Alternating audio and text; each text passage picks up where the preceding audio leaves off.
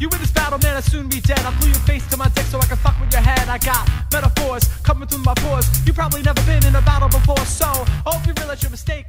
There ain't no party, got some candles, this won't be a piece of cake. Folks, welcome to the Before Hours podcast, an internet radio phenomenon hosted by an occasional morning person. I ask the most interesting people I know about their sleep, their routine, life, love, stress, and setbacks. If you want to talk to us, you may do so in one of two ways. The first one is to email the Before Hours podcast at gmail.com, or you could slide it to my DMs on Instagram, Bobby Sheehan, LOL, LOL, because you know I bring the laughter. But for now, comedian, good friend, and I'm going to go ahead and say it, a good man, Keith Chase. How you doing, Keith? Hey, I'm good, Bobby. Thanks so much for having me. Yeah, dude. Happy to be here. We've been trying to do this for a while, and the schedules just couldn't align. And, you know, I had my people call your people called my people. Then we figured out that our people weren't even people. Yeah, we actually, I don't have a secretary, nor do I have the money to have a secretary, but I feel like I need a secretary, Keith. Don't look at me. It's that's why I had you on the podcast. I was like, if you can't afford a secretary, don't look at me. No, because I don't come cheap. Ooh, no, not for secretarial work, dude. I don't know. It's crazy, man. I feel like I've had this thought recently in the last few weeks is that I don't have a very chaotic life, but because I live this gig economy lifestyle, like stand-up wise, I am so close to forgetting what I have to do at any given minute. And I feel like most of my mornings are spent, like I'm so married to iPhone reminders. I have an iPhone, not to flex, that I feel like most of my life is, hey, don't forget that you have to do something in a half hour, and then you have to do another thing in 2 hours, and another thing in 4 hours. Yeah, I mean, it's good that you're putting the reminders in. Yeah. You know, it's like, I was going to say, if you're this disorganized, you do have a smartphone. Like Google is a fucking, you know, it's a wonder tool. You just have all these different, you know, you have your Google Calendar, your Gmail, your, I don't know, I don't use Google for anything else, just calendar and Gmail. So I think there's a search engine function, but I haven't found it yet. Yeah, this is, I am very organized, which I feel like is a pro, you know. That's good, yeah. He's organized, but it's because my brain is so fundamentally broken that the phrase, I'll remember that for later, is something that does not apply to me. No, but it's what I like to do is I just like to write everything that I know I have to do, like coming up, just like list it out. Just literally just write it down on a sheet of paper, keep it where you know you're going to be, where you'll see it and you're like, all right, just check things off as you go. You know, so it's like, all right, you want to reach out to this person, you're trying to book this person for your podcast, you're trying to do this, just boom, boom, boom, boom, boom, boom, boom. And then it's like, you know, and then as things sort of continue on, but, again, I don't come cheap. So you don't come cheap, dude, but you have supremely blue eyes. Has anyone told you that before? This would be the first, actually. My entire life, on my driver's license, it says brown. So this is a first. No, it's by the way, did not, for those watching, we did not plan to dress exactly alike. No, it just happened. No. You're wearing, for those just listening, I'm wearing my standard Bobby Sheehan uniform, which is blue shirt, blue jeans, black shoes. And you were also wearing blue shirt, blue jeans, black shoes, but with a little bit of red. Yeah. But I also have a bit of red. If you I got the Jordans of, you know, mostly white with black and red detailing, but it doesn't help that we're like virtually the same height too. Like I could be, like, it's like I'm almost trying to be you. Ooh, is what I think you'd be the first person in history to ever do that. You know what? I didn't want to bring it up right away, but it is true. Keith and I are both short kings. In fact, your Instagram handle, and we'll do plugs at the end, is Chase the Short Guy. Yeah. So people know exactly where they stand when they visit you. How do you feel about being called a short king? I hate it. I always use it ironically, dude. Oh, I hate it so fucking much. Well, here's the thing. Okay, so women, big girls, shout out to the big girls, no disrespect. They will unironically, some of them, call themselves BBWs, big beautiful women. Right. I know no man in my life that unironically calls himself a short king. I do it to myself because it's funny. You know, the idea. Also, there's like a bit of like I think black people call themselves kings and queens, which is kind of ironic if you think about the history of kings and queens. But I never said it in all earnest. It's always a joke. I just have a whole bit where I just sort of like break it down about why I don't like. It's, you know what? It's just so patronizing. Yeah. It's like sure. It's like, here's, you know, and I say, because they tried to do like, you know, they have like Hot Girl Summer and stuff. They tried to do Short King Spring, which, you know, Hot Girl Summer is bullshit because people want to fuck hot women all the time. That's not a summertime activity. That is any time, any place. Like if you're, but you know, a lot of people, they're not attracted to short men. And so that doesn't change during the spring, especially not during allergy season. You know, we're getting sneezed on all the time. So we're gross too. So it's just like, all right, well, this is just, it's just so, it just makes me cringe. And I just hate the moniker, but luckily I've been, you know, dating the same person for the last 8 years. So it doesn't really affect me. Yeah. But I will exploit it for comedy. Right. When appropriate. Well, we're in an identitarian, moment in stand-up where like you got to put everything that you are in your bio, you know, so even if it's something like as irrelevant and like silly as like your height, if it is unusual, I have 5'2" in my bio. That's hilarious, dude. 5'2", but you know what? Napoleon wasn't that much taller than 5'2". I don't care. He's like, so Keith, you don't think representation matters? Dude, everyone fucking shits on you. They say you have a complex. They say you have a Napoleon complex. If you're just like, because here's the thing, short guys, we are, I don't want to say marginalized, but we are overlooked. I was like, we're not. We shall overcome, assuming there's a step stool. We have a wage gap. Short men have a wage gap. You know, we're not taking it seriously. We don't get as many like job opportunities. We have worse mental health. And like, but nobody, we do have an easier time on airplanes, I will say. That's true. But nobody cares. And it's also like, especially like, cause you know, we're both white guys. So it's like, everyone's like, oh, you're straight white men. Like, what do you have to complain about? And you're like, well, I guess that's true. Yeah. So it's like, but the height thing, it does, you know, like, I don't know if you get this, but if you're in like a circle, like just kind of bullshitting with your friends and you're like trying to make a point and you're just like, you know, you're almost like a little dog just trying to like, just trying to get their attention because you're trying to say something. By the time they notice you, they've moved on to a different topic. Ooh. You might need better friends, Keith. I think I need shorter friends. Friends that actually like can physically see me. Okay. Nice. You just hang out with actual little people. Oh God. Yeah, I'll be their ruler. That's the thing. If a little person is listening to this right now, they're furious. I'm sure. Listen, it's I mean, you know, that's a legitimate, according to job applications, that's a legitimate disability. Have you seen this? No. Well, the ability to lift 40 pounds. I didn't get that one. Well, because in some job descriptions have the ability to lift 40 pounds. Oh, for like blue collar work? Right. So it's like, you know, because little people sometimes, I don't know, they could maybe only weigh like 40 pounds. And little people aren't like ants. They can't lift their own body weight. Okay. So that's probably discrimination right there. If a job application is like, can you lift 40 pounds? And they're like, I can't lift that much. You know what I mean? Well, I guess if like it's the confines of the job, you know, it's like if a job requires you to know how to do math and you failed math, that's not discrimination. You just don't have the skill set. Why do little people have the squeaky voice, by the way? Maxim, can we look that up? They do have the I think it's because I think maybe like their lungs are compressed more. So it is a disability. It's called dwarfism, right? Which I think they should change the name. So this is the thing about the disability form. So when you fill out a job application, right, you put in all your experience and stuff, and then when you get to you get to those forms at the end where it's like, were you in the military? You know, the demographic forms. You know, there's always the one about disability.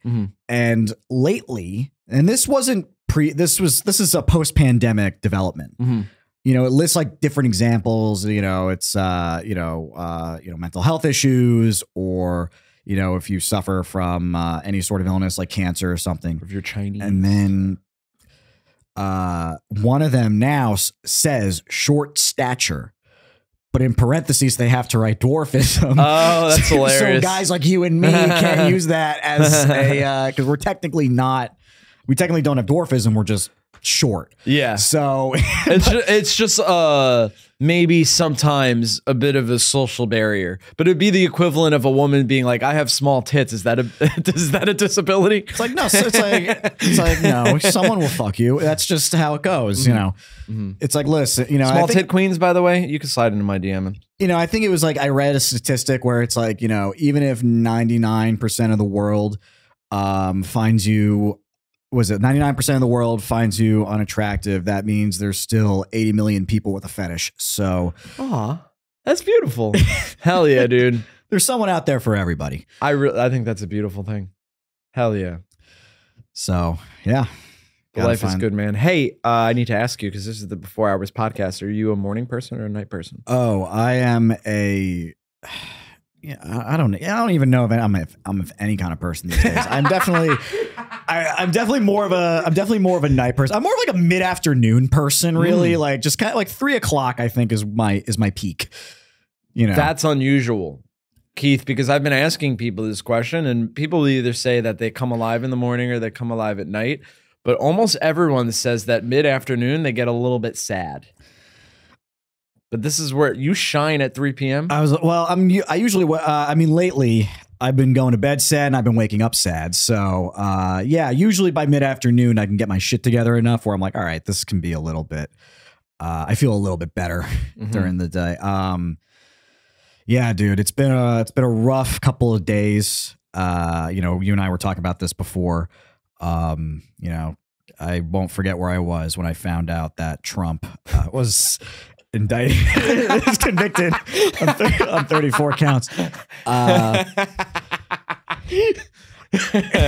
was sitting shiva. We had just buried my father. Yeah, that's that's a minor inconvenience. But then when you hear about Trump dying, oh yeah, that was.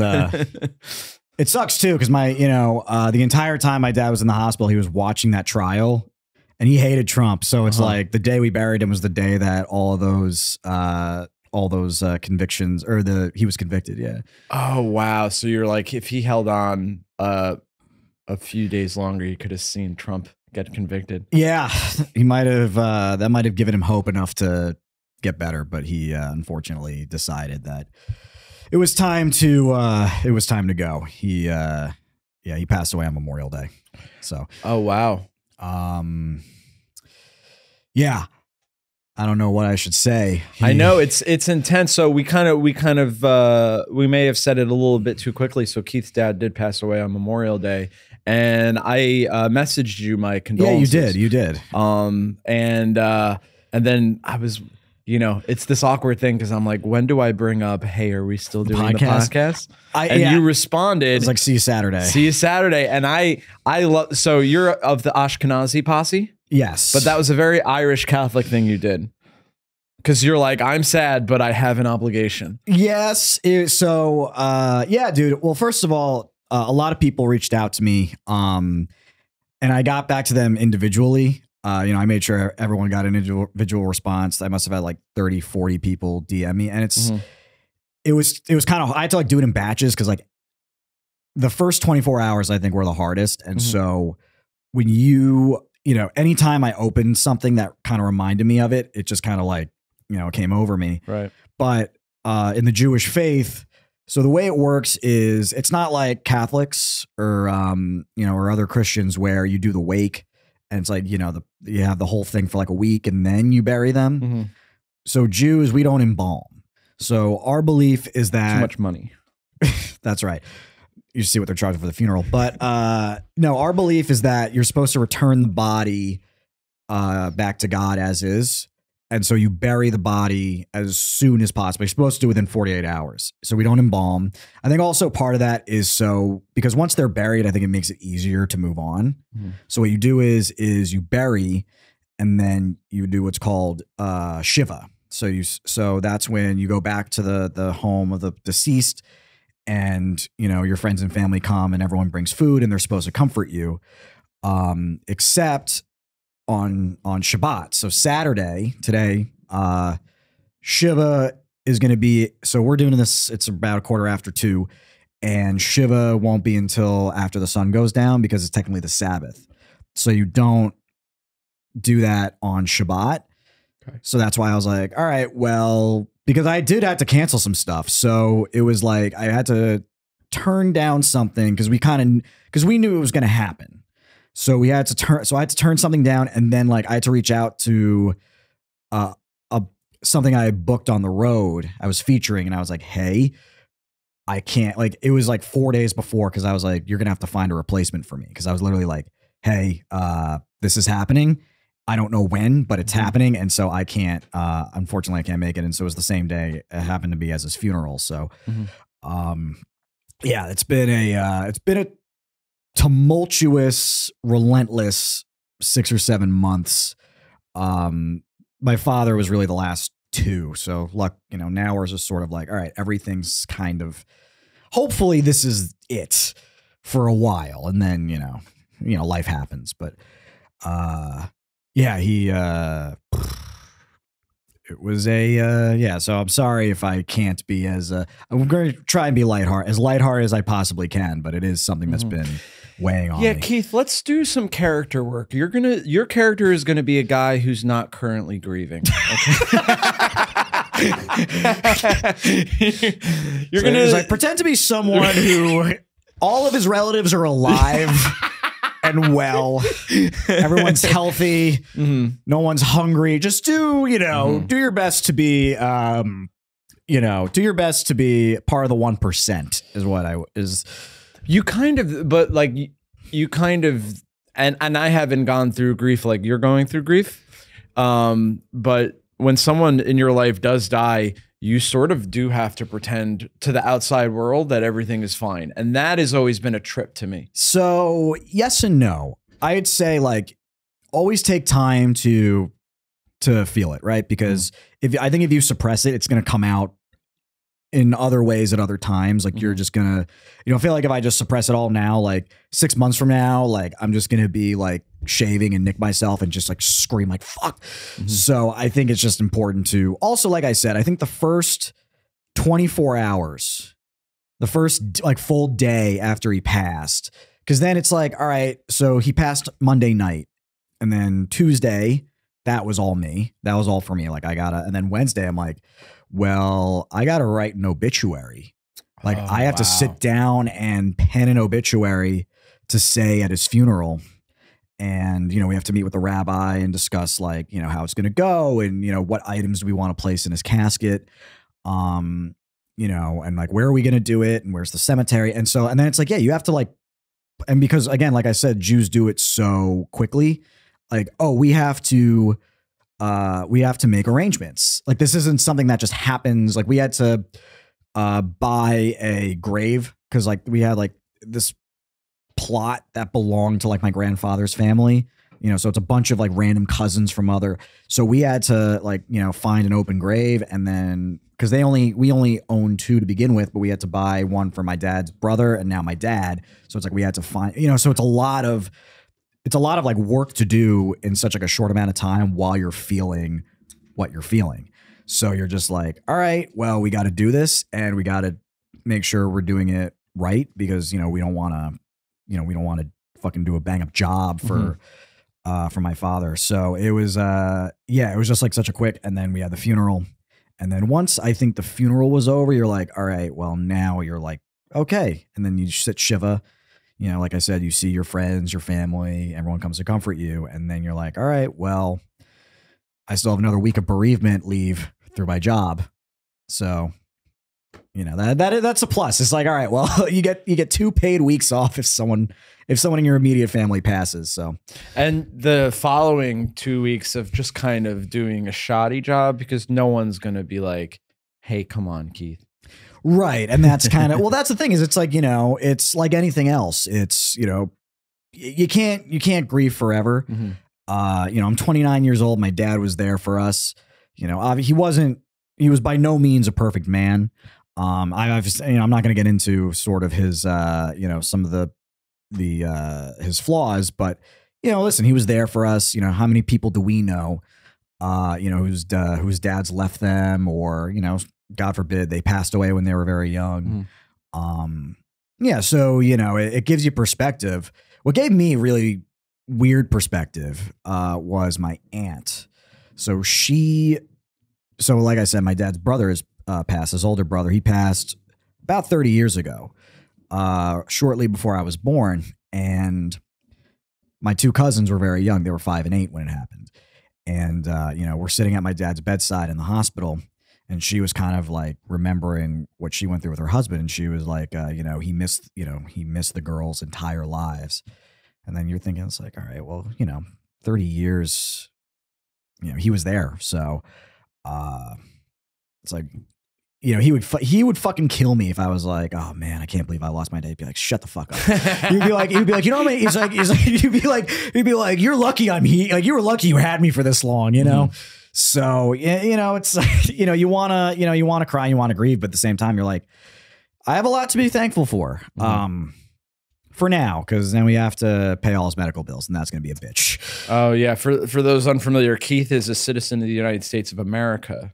So he's probably in medical debt now. Well, I'm not in medical debt. My father's in medical debt. You know, so we have to figure out how we're going to pay off of his, we'll figure it out. That's just part of everyone's got to go through that, unfortunately. Now, the idea that Shiva has to happen, or I'm sorry, the burial for Jewish people has to happen very quickly. And so, like you said, there's a lot of logistical stuff that has to happen. I'm wondering if that's a good thing or a bad thing, because for me, I think when I'm not having a good time, if I could keep myself busy, right, it turns the thoughts off for a little while and just go on autopilot. That's what I was doing on Tuesday, which is why it was so hard for me to respond to everybody. Like, you know, I want to just go through it like, oh my God, thank you. But you're like, you know, I messaged 5 people back and I would start crying, and I'm like, all right, I got to take a break. So it's, yeah, it's tough, which is why I said, like, you know, and again, I mean, listen, funeral homes, especially Jewish ones, like, they know the deal. Yeah. They know that they're like, yeah, we gotta do this. We gotta do this quick. I mean, that's why there's the business of, you know, of mourning, really. Because they're like, yeah, we know that you guys want to do what's best for your deceased relative, and we know you have to do it quickly. And so we're pros at that. And so that's why, you know, thankfully we think they did a pretty good job. I mean, we had at the same funeral home we had for both my grandparents, and then, you know, like I said, the cemetery. So yeah, you know, it's just, you know, from their standpoint, it's a business. You know, my uncle, he was really, he was in really bad shape, and he was the one that had to make the calls. So we lost. So this is why it's like I said, it's been a tumultuous 6 months. Early December, my grandmother passed. So they both lost their mother. They were in the process of clearing out her house. They had sold the house, but, you know, they're in the process of, you know, and they're like, you know, again, they lost their older brother. They lost both their parents. It's like they're the last two. And now my uncle, he's the last one, you know, and it shouldn't have happened this quickly. So kind of to give a bit of and again, I'm sorry if this isn't as lighthearted as your normal podcasts. The listeners of the Before Hours podcast knows that sometimes we're silly, and sometimes we're serious, and sometimes we're both. But at the end of the day, this is the most important thing, Keith, is a podcast for the boys. So continue. Thank you. So in early November, I developed something called interstitial lung disease. You developed? I developed it. Oh. So I lost about 6 weeks, really more like 2 months of comedy, because so the first week I kind of felt like this, like I got like maybe an infection, and I had like some chest congestion. I'd walk up the subway stairs and I'd start coughing. And I remember being in a mic, and I let out like a light cough during someone's set. And then the next person went up and just spent 2 of their 5 minutes, like just accusing me of faking it. Just faking this cough. And I'm just sitting there like, the fuck, dude? Like, just you paid to do your set. Do your set. Yeah. It's like, don't come after me. Like, everyone was bombing. I think they just didn't want to bomb. Yeah. And then I saw him later that night, and he like doubled down. And then I was like, all right. And then a week later, I was rushed to the emergency room because it got a lot worse. I was having these violent coughing fits. Like, if I got up off the couch, I was getting winded. Oh, geez. And so I was supposed to do a show. I was supposed to do a show at the Grizzly Pear 10 o'clock Saturday night, or sorry, 10 o'clock Friday night. I was like so excited because like, you know, I just started getting like these, you know, a primetime spot on McDougal Street. I was like, this is it. So like, I didn't want to miss it, even though I was like, you know, I couldn't take a full breath. And so I went down to tie my shoes and I couldn't catch my breath. I wake up my girlfriend. I go, I have to go to the hospital. Oh, yeah. So I was in the emergency room. They thought I had pneumonia. That's, you know, that was what I was diagnosed with. And then, you know, they gave me some inhaler stuff and they discharged me after like 2 days because I was, you know, I felt better. And then, you know, they're like, yeah, you can just recover at home. Just come back in a couple months for a scan. So I go, you know, so over the course of that week, I was feeling better. And then I started getting sick again. And then I get a call from one of my cousins who told me, hey, your grandmother is in the hospital. And she apparently had a tumor in her back. Like she fell and she's in the hospital and she's not doing so well. And so that was like, I mean, my grandmother was 96. So I was kind of like, okay. So I called her. I didn't tell her that I was dealing with what I was dealing with. So, you know, it would have killed her. And I think my dad, because he was dealing with her, didn't want to, like, I didn't want to scare anybody. Like, I was like, I'm like, look, either I'm going to be fine or I'm not going to be fine. But it's like, I don't want to make people's lives harder than they already have to be. And, you know, eventually it got out because, you know, I told my mom knew. So my parents were split, but my mom told my sister and my sister kind of told everybody else. And then so that weekend goes by. It's Thanksgiving. I go to the emergency room again, but they let me go home. And then I wake up and my rib is just, I broke it from coughing. Oh, geez. I couldn't get out of bed. I couldn't. And so I kind of just powered through for like 2 more days. I go to urgent care and they're like, you have to go to the hospital. Like there is no, so I went back to the emergency room and they admitted me and I was there for about a week. And that's when they figured out that I had this interstitial lung disease. I had something called hypersensitivity pneumonitis, which is which basically means that like my lungs become inflamed if I'm exposed to some kind of particulate matter that I might be allergic to. However, that wasn't the case. We later found out that it was because I was taking antidepressants and Prozac in particular and other SSRIs it's a 1 in a million shot if you're on antidepressants. Guys, don't consult your doctor. Stop taking Prozac. It's a 1 in a million. We're 2 comedians. Listen to us. It's a 1 in a million shot, but it can happen. And, you know, thankfully that's what the cause was because that, you know, at least that way, like, I was able to make a recovery. But like I said, I just lost all this time and I was, you know, and then so my last day in the hospital, you know, we're being told like, oh, my grandmother's going to hospice. You know, she doesn't have a lot of time left. My sister was flying home and then we get a text from my dad, like, you know, she passed away. Funeral's on Friday. So this was my last full day. The next day I was discharged. I get to the funeral. And my dad had gained a shit ton of weight. And we thought it was because he was just like stress eating and he wasn't sleeping and he was drinking and just, you know, just trying to manage the stress of losing his mother and taking care of her. So, you know, and then you know, a few months go by, I'm trying to, you know, you miss more than a week in comedy. People forget about you. They think you quit. So it's like, you know, even though people knew I was in the hospital, you know, the thing is you get out of line, someone, you know, 100 other comics come and rush to take whatever space you were occupying. That's what, you know, when I saw you were in the hospital, I was like, thank Christ, dude. Yeah. I'm going to try to get one of his spots. Yeah, for real. That's how it felt. Cause coming back, all these bookers change and I'm like, I don't know who books what. And then it's like, they're like, where were you when the transition? I was like, you know, so it's like just a lot of trying to work a lot of that back. And I was really starting to gain it all back. And then, you know, my girlfriend and I, we went away to Costa Rica. We had a lovely trip. And the last day, my uncle texts me. He goes, hey, your father's in the hospital. They suspect perforated bowel. Can you come home and take care of the dogs on Long Island? And I was like, well, I'm out of town right now. I'll be back there as soon as I can. And then he calls me. He was like, yeah, so they were loading your dad into the scanner. His blood pressure dropped and he spiked a fever. And my girlfriend, who's a resident, is a pediatric resident. I tell her, she goes, that's sepsis. So he got a blood infection from the perforated bowel. And then we found out that he had cancer. He had stage 3, but because of perforated, they were treating it like stage 4 colon cancer. He never got colonoscopy. And he had ulcerative colitis, as you know, for the last 30 years. And he was a physician, so he was just prescribing himself medication to make himself feel better. And then all this happened. And then so like we go to see him. He's in rough shape, like because they had intubated him and they extubated him, so he was still kind of like loopy from all the sedatives.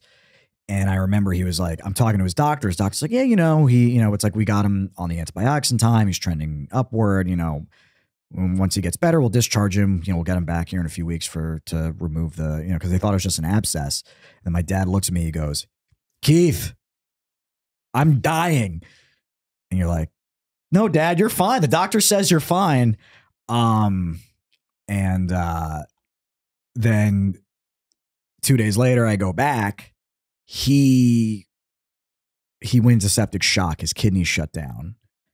So he had something called end-stage renal failure. He was on dialysis, and it was and then it was pretty much just this up and down. Like they had to remove his colon. They weren't sure if he was going to make it. Then he was like having complications like after the surgery, like his gut wasn't working properly and they couldn't figure out why. Then they found out he had another tumor. And so they were trying to radiate it. It was just like this whole, and then my dad finally was like, I can't do this anymore. We think part of the reason was he would have to go to rehab, and the only rehab that would have accepted him in his condition was in Rahway, New Jersey. And as a thought death was a better option. And as a native Brooklyner, a native Long Islander, he was like, I'd rather die than spend the rest of my days in northern New Jersey.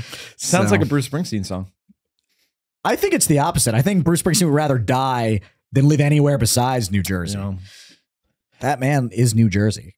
He is. Shout out to Bruce Springsteen, honestly. So that's what you just described. It's like, God damn, if it's not one thing, it's another. Right. And yeah. It's just been like the punches just keep like the hits just keep coming. You're like, when is this going to fucking end? Because also like I said, it's hard because it's like you want to continue to do comedy. And so the last 2 months, it's like I've had to kind of choose between going to visit him, going to do, trying to do mics and do shows. So it's like, if I didn't have anything booked, I'd go out to see him. Right. And again, these days it has, it's not like it's not like I had a ton of spots. So I got to see him quite frequently. And so, yeah, dude, it's just been a rough,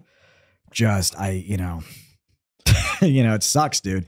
But I hope to God this is like the end of all that dark period of just the last, because you're like, all right, it's finally kind of like, this is it. He's gone. And now I can start piecing my life back together, which was what I was trying to do before, after my own illness. I mean, and this is just how I look at it. And it's not like a pie in the sky perspective, but it's like, you've been through like a terrible thing, and now you could go through terrible things. Yeah, dude. I was thinking, smooth seas never made for a good sailor, but it is kind of like you're like, all right, how much of this can I really take? How many rough seas am I gonna get? Right, Poseidon, can we relax for a little while? I mean, I will say this, if I lose my job in the next 6, you're like, all right, well, I guess this isn't as bad as everything else. Right. It's a lot. It's a lot of death, a lot of illness. So it's like, all right, well, you lose a job, you can get a new job. You can find another. So you're like, I'm like, what else can go wrong? Right. Because at the end of 2023, I was like, because this all happened at the end of 2023. So I was like, or at least with my illness and my grandmother. So I was like, it can't get worse. 2024 is going to be my year. I'm going to, everything's looking up. And then unfortunately I was proven incredibly, incredibly wrong. So, I'm just gonna expect the worst from now on. There you go. And anything that can constitute a win, like anything neutral that can just constitute a win. You're like, all right, I guess I'll take it. Yeah, expect the worst, prepare for the best. Yeah. Or vice versa. So I'm curious because you mentioned something earlier about, so you find out your dad passes away and then like pretty soon thereafter you're like, well, I have to say something at the funeral. Yeah. So because I always think, because I'm an only child. Right. So I think I'm going to have to do that for both of my parents when they die. Mm-hmm. So that always is to me like, oh God, I have like a homework assignment after the worst thing that happens. Yeah. It's, yeah. I mean, I only wrote like 2 pages. Like I kept it concise because I wanted to be like, again, my father was I'm not going to lie and say he was, he's a deeply flawed man. Okay. But he was, he was there for us. He did, he taught me how to swim, how to play catch. He never missed any of our games or school concerts or anything like that. So you're like, that was kind of like what I wanted to memorialize was like the good stuff and not necessarily like the, so, but you're like, all right, let's just kind of keep this short. My sister's not I'm a lot more in touch with my emotions than she is. Okay. So she was like, "Oh, I'm gonna try and be light and funny," and it was just like, And as was she the opener for you? No, she was the headliner when it came to the obituaries. Okay. She was like, let's put it after everyone, and it was just like, here's the thing, as a comic, you're like, all right, well, if you're gonna be funny, be fun, like make sure you're gonna do it right, and she's not. She likes comedy. She's decided, she's like, maybe I'll do an open mic, maybe not really, but like, but she just gets up there and she just tries to be kind of like light. And like, I was like, you do realize like our dead father's in a casket, like 6 feet. And it was just like, I literally like cringing with my girl. And I told my girlfriend, I was like, if I die before her, do not let her speak at my funeral. Oh no! And because they were live streaming they were live streaming, and she was like, "I'm getting so many compliments about how funny my speech was," and I was like, and like I just don't have the heart to tell her. I'm like, listen, there's like, dude, you fucking killed it, and good set, I was like, oh no. Also, no one's gonna be like, hey, the eulogy for your dad, it was good, but I have some notes. Yeah, no, like I was like, I found it. I told her, I was like, I found this distasteful. But really? But I mean, I think I'm the only person who's allowed to do that because I'm also losing my father. Yeah, like we're both, we're not like we're full siblings, so it's like if anyone's has the right to kind of give it to her straight, I was like, it's got to be me because none of my other relatives are, none of my cousins are going to be like, oh, that was horrible. Just like, I was like, don't speak at my funeral. If I die, stay away. Like, don't even, you can come to the burial, you can shovel some dirt on me, but don't speak. Yeah. Yeah. It's odd too, because, I've had a lot of, not in my nuclear family, but in my extended family, there's been a lot of death. I joke that like Irish people don't live that long. You know what I mean? So I've been to a lot of weddings a lot of funerals, a lot of wakes, and some people really nail it. Some people do everything right, and some people just can't do. I remember this isn't actually my family. This is my my friend's family. What was it? It was my friend, his dad passed away, and his cousin was like, I have social anxiety. It's like texting him, I want to come into the funeral home, but I have social anxiety. And he was like, hey man, it's really not about you today. Jesus Christ. Isn't that crazy? yeah, that's a little wow. I'm just if you got that text from like a distant relative, like, hey, I'm outside the funeral home, but I do have social anxiety. I'd be like, hey man, don't worry about it. I appreciate you. It's like, listen, man, don't come. I appreciate you wanting to make the effort. Also, like now, because it's post-COVID, right? We were live streaming our funeral. Like they do that now, in Please case, like and subscribe. Yeah, we're generating content, but it's you know what it is? It's, I think it's, look, man, like people got to come from out of town, especially because again, Jews do it very quickly. So it's like, not everyone can book a plane ticket Right. to get home in 40, to get to Long Island in 48 hours and try. So it's like, they'll, you can watch it. It's in 30, 45 minute long ceremony. And then, 4K? We do the burial. I think it's in 4K. I'm not going to sit here and pretend like I've never live streamed a funeral. I tend to either go to like one of the other, like a wake or a shiva, but I've never. Yeah. The only thing I live streamed was my girlfriend's med school graduation. That was because that was during COVID. So everyone was only allowed 2 guests. So I was just live streaming, and it was just so like, because again, they have like the 2 cameras and they just switch back and forth, and the audio is like, it's not this. Yeah. So I feel like they should have just done her graduation and the funeral for that matter in this at my friend's basement podcast studios. Yeah, that could be a nice side hustle for the podcast studio. Yeah, if you guys have empty slots, just let people know that they can bury their loved ones in this tiny space. Thing about a shiva that I really like, because I've been to shivas before, is The free food. The free food, first of all. Lots of the pretty Jewish girls that are everywhere, but you're not supposed to hit on them because it's just shiva. But I was like, I don't know.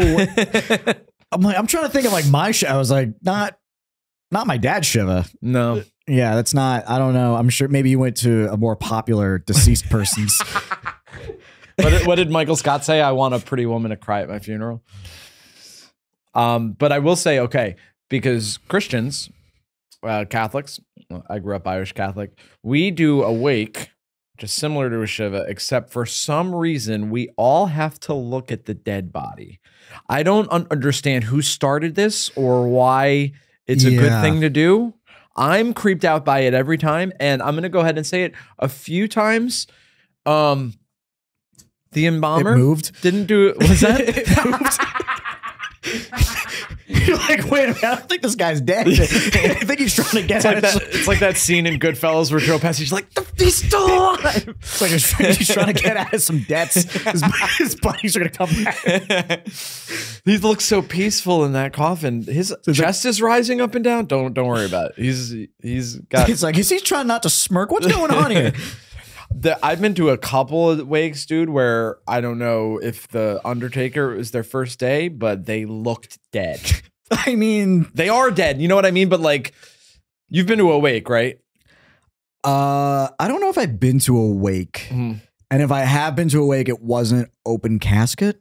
That's the way to go. Because I've been to many wakes, many open caskets, and sometimes the makeup is so good that they look nice and peaceful, and sometimes it looks like you're looking at a dead body, which you are. Yeah.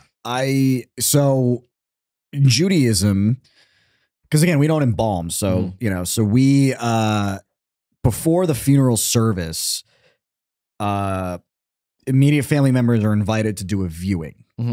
So that's the time where it's like I said, like if you wanted to bury them with like a keepsake or something, you put that in the casket. And then you can just, they'll take the cloth off their face. You can view their face. I only looked for like maybe 10, 15 seconds. I just kind of nodded at the Undertaker, like, you can go back. But otherwise, yeah, it's just, I didn't do it for my grandparents. I did it for my dad because, it's my dad. And I just wanted to, I had like a couple of, I had a photo and another keepsake I wanted to just put in the casket. So I was like, I gotta, do the viewing. So. Yeah. No, we don't do open casket anything. It's it's gruesome. It's not supposed to be you're not supposed to look at them and go, oh, well, they look so peaceful. So you're like, yeah, that is a deceased man. Yeah. that is a corpse, Yeah. It's interesting that different cultures have different things. I learned that like there's an indigenous culture in South America where they eat the body. Isn't that creepy? They just hang out with the body for a little while. Yeah, that's a little much. That's either, I mean, listen, if you're going to eat it, but don't, but don't just hang out with it.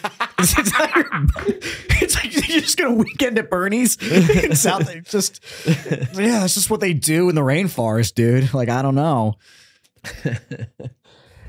It's like, dude, it's like because like here's the thing, like it's South America, so it's the Amazon rainforest. It's like the kinds of bugs that you're attracting.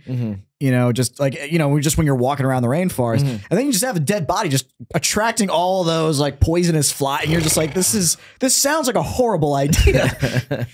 Yeah. Sorry if any of the specific indigenous culture in South America is listening to this podcast. First of all, thank you for listening. How did you find out about us? And second, you got to stop doing the thing with the dead bodies. Yeah. It's like you're uncontacted for a reason. You're a weird hang. Stop. You're a weird hang, dude. Oh man. So I opened the podcast with asking about your whether you're a night person or a morning person, because this is the Before Hours podcast.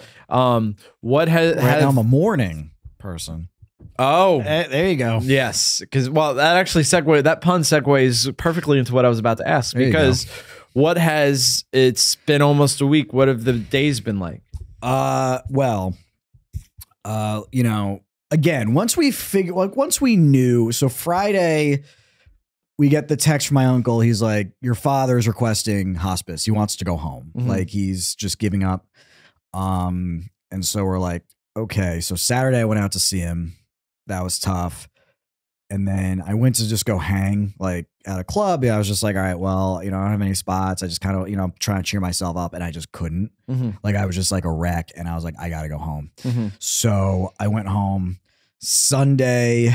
I don't even remember what I was doing Sunday. Like I was talking to my mom, and then I was just kind of going back and forth with all of my, again, I was just going back and forth with like, just kind of canceling stuff because I'm like, hey, this is what's going on.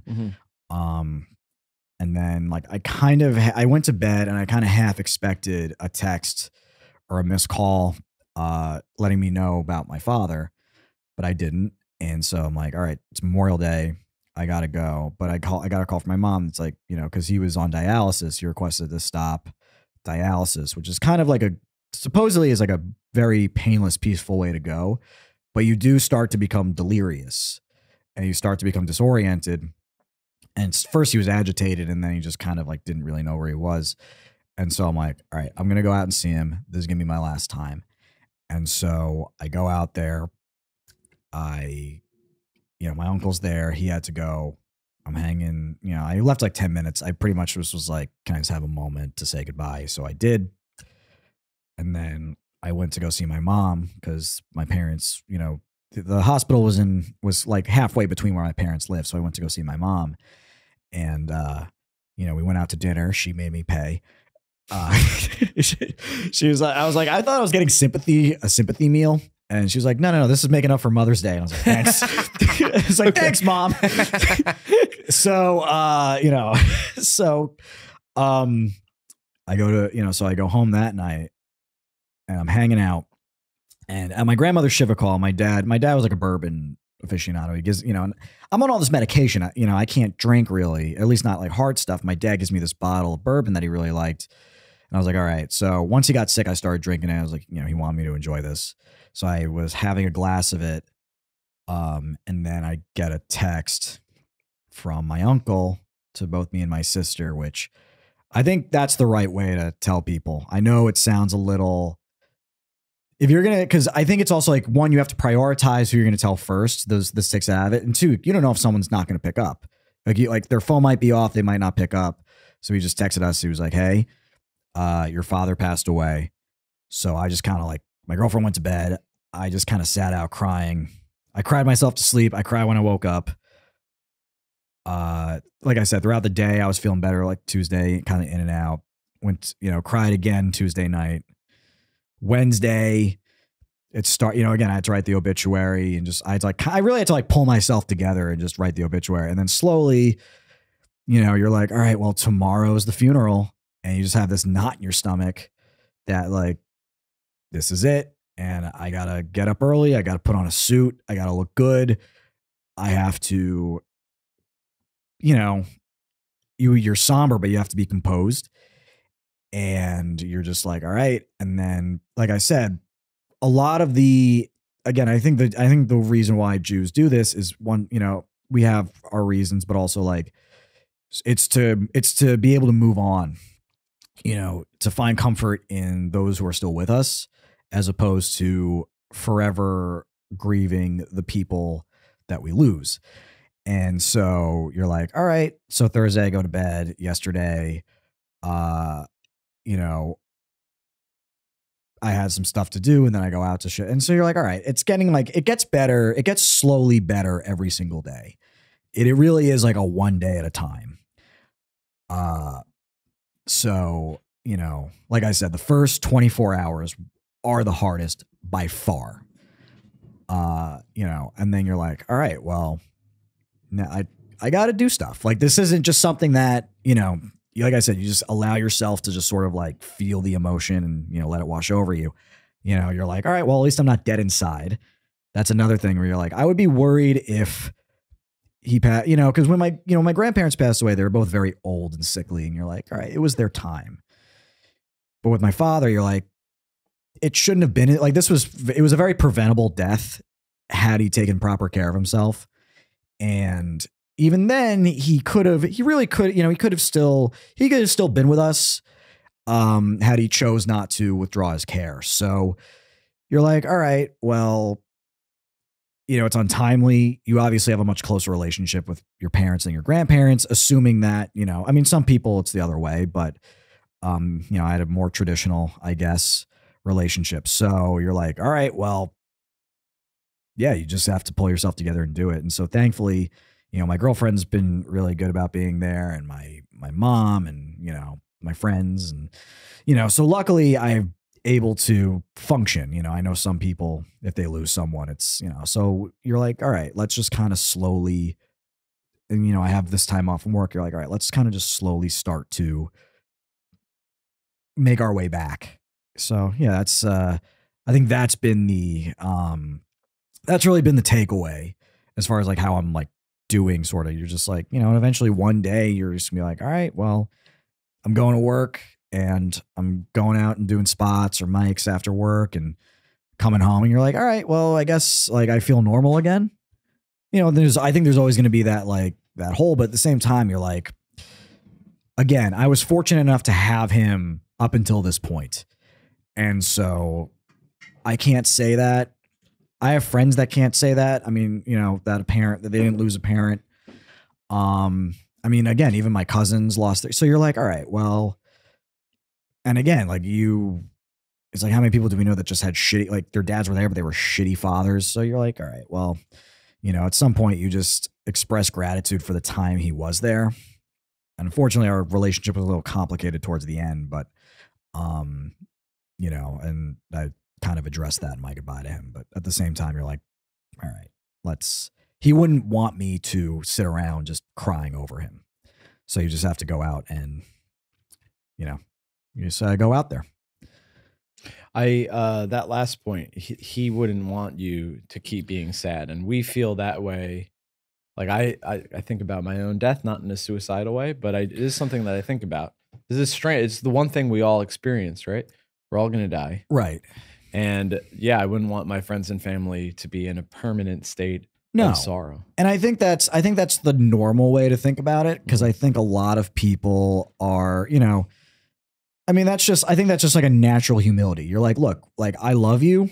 I was there for, you know, I was there, but at the same time, it's like, but it's like, I want you to be happy. And it's like, you know, you realize these people in our lives, they're not going to be around forever. So especially like a parent that like wants you to be successful, wants you to be happy, they're like, go do that. Don't fucking, you know, don't waste your time grieving me, because all that's going to do is prevent you from going out and doing the things that you want to do, you know? And I understand, listen, I mean, people, it's not, you know, you know, in high school, I lost a couple of friends, and, you know, I remember my mom telling me when I went to one of their funerals, she was like, there is nothing worse than burying your child. You know, that's why I'm kind of like a little bit grateful that my grandmother passed when she did. So she didn't even have to deal with the burden of losing another son. She was like, there's like the kids are supposed to bury the parents, not the other way around. So, you know, that's the kind of loss where you're like, okay, I can understand that would cripple someone, but you're like, this comes for all of us. And it's like, yeah, and you know, and I do think about when I was sick, and you're like, the reason why I didn't tell him is because I'm like, there was a profound chance that I was going to die. The doctors didn't know what was causing my lung issue at the time. And this is a little industry secret with medicine, because my girlfriend said this, and, you know, like I said, she's a resident, and she goes, so the doctors looked at me and they're like, we're very concerned, which is the legal, you know, because again, they can't just say, you know, for malpractice and legal reasons. That means that they don't know what's causing this, and they are afraid that they may not find out, and that they may not be able to treat you. And so my girlfriend, because she knew the jargon, she went home and she was inconsolable. And for me to like tell my family that like, oh, by the way, I might actually die at this, like you know, there's a very profound chance my dad would have had to bury his son and his mother simultaneously. So, you know, luckily, which 2-for-1 would be like cost efficient, but oh still yeah, very for sad. sure. You know, you're like, all right, well, we're coming in for one funeral anyway. We might as well. But that's the, you know, and that's sort of like, you know, you kind of count, you know, like I said, you have to just find gratitude and solace. And you're like, yeah, he gave us a good life. You know, I said that in my obituary. I said, he gave us a good life. We wanted for nothing. He never missed a chance to say he loved us or was proud of us, or never missed any milestones or special events. So you're like, yeah, why should I constantly feel this pain when he wouldn't want that? And he did give us a good life, and he did, you know, he did the best he could. And so, and he was present, and you're like, well, this is how he goes. This is how he goes. You know, and again, you're a little angry because it was preventable, but at the same time, you're like, yeah, he wouldn't want us to just sit around and just bitch about him dying.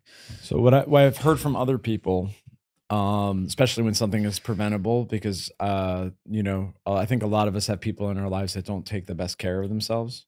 So what has that been like, kind of dealing with anger along with grief?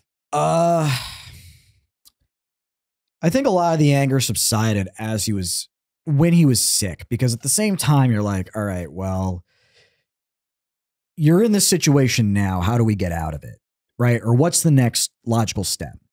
Because you're like, all right, well, you could have, you know, you can't go back and undo, you know, my dad can't go back 6 months and get a colonoscopy and they find the tumor and they treat him and he's better. You're like, all right, well, how do we get you out of this mess? And I just remember like my dad looking at me. He was like, like when he was in the hospital, like 2 weeks before or a week before he passed, he was like, I am so sorry. Like he was like, because he knew he got himself into this. And again, you know, he was self-treating. He was writing himself prescriptions for medications, not knowing he had cancer, but thinking it was just his IBD flaring up. And you're just like, it's like, look, like you can't. You're like, you did this to yourself. We want you to get out of this. But at the same time, you're like, you know, you can't. It's hard because you're like, oh, what could have we done differently? But at the same time, it's like, that's not who my dad was. He always kind of just did, you know, he was always just in it for himself. And, you know, when it came to that kind of stuff, if you call him out like, hey, like, why are you kind of spending your money on shit you don't need? Or why are you like, you should go see a doctor. And he'd be like, I can take care of so you're like, you realize like there was only one way this was going to end. And you're like, yeah, he just, you know, so for me, it's more of like, there's no resentment there. There's like, I wish he wasn't like that. And I think, you know, I learned a lot from my own illness. Cause I was definitely really, because my first hospital stay, I stayed at a hospital that they took really poor care of me. So I was like, that affected me. I didn't want to go back to the hospital. That's what, you know, I really had to get forced to the second time. And I went to a different one and they took much better care. And I was like, oh, I didn't realize like there was shitty hospitals and good hospitals. I thought they were all hospitals. So you're like, so for me, I'm like, all right, well, I learned that if I'm going through something physically and there really is a profound, like, oh, I have to go take care of yourself, you know, go see a doctor, get checked up, you know, And after this, you're like, all right, well, there's nothing I can't go back and convince him to go see a doctor. What I can do is moving forward, knowing the pain that he wrought on me and my brother, and his brother and my sister and, our mom, just, you're like, all right, well, what can I do to prevent that next time? So, or it's like, what can I do to make sure that I don't put the people in my life through what my father put me through? That's really all you can do. You just kind of take away the lessons, really.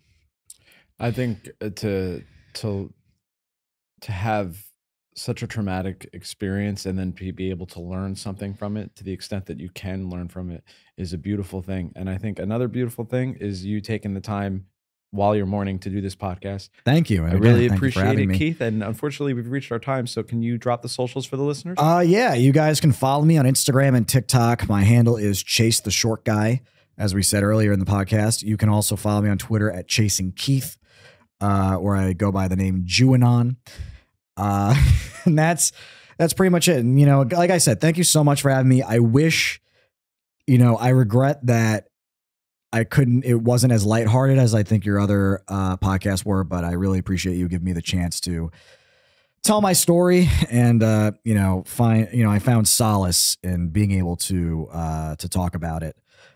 So I appreciate that. And thank you. I think mourning is the thing that a lot of people go through, including our listeners. So they're going to appreciate this episode. I hope you do. I appreciate you being here, guys. And I appreciate you guys, or appreciate you being here, Keith. And guys, I appreciate you for listening. And remember, folks, early to bed, early to rise makes a man healthy, wealthy, and wise. I'm just playing night owls. I love you.